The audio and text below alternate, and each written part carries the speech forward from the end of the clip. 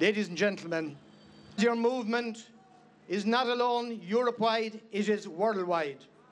And I want to pay tribute to Mrs. Rajavi, Miriam Rajavi. What a leader, what inspiration, what vision that woman has, what energy, what determination. And I want to pay special tribute to your organisation, the foot soldiers on the ground, the people who do the work, who do the organisation. Ladies and gentlemen, a country that hangs its own citizens is barbaric.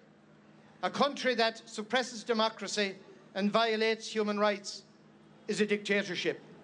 A country that suppresses the democratic right of people to choose a government is a tyrannical regime that has to be removed from office. And the free world will not stand idly by. And we rejoice in the fact Ashraf 3 in Albania is such a success, all achieved in the space of just 2 years. We are here together, gathered, because that 1979 dream of democracy and freedom has turned out to be a nightmare. We are here today to make sure that that dream of 1979, when the Shah was toppled, that dream becomes a reality and democracy happens. We are here to pledge our support as a member of the Irish government for 26 years, of the European Parliament for 10 years.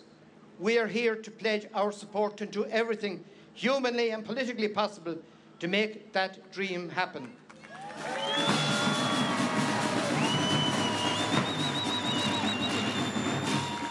And we are here, finally, to send a strong message to the regime, Rouhani and Khomeini in Tehran. Your race is run, your days are done, the clock is ticking. Thank you very much indeed.